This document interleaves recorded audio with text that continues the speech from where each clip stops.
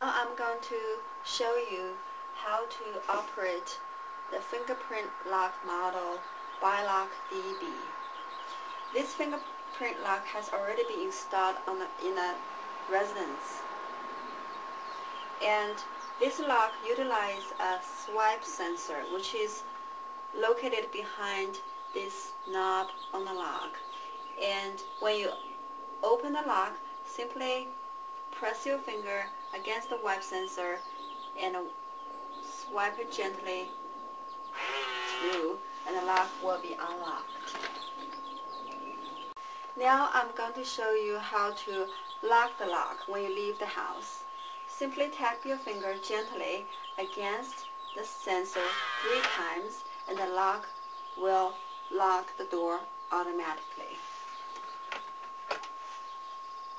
This is the entire operation for the Biolock DB.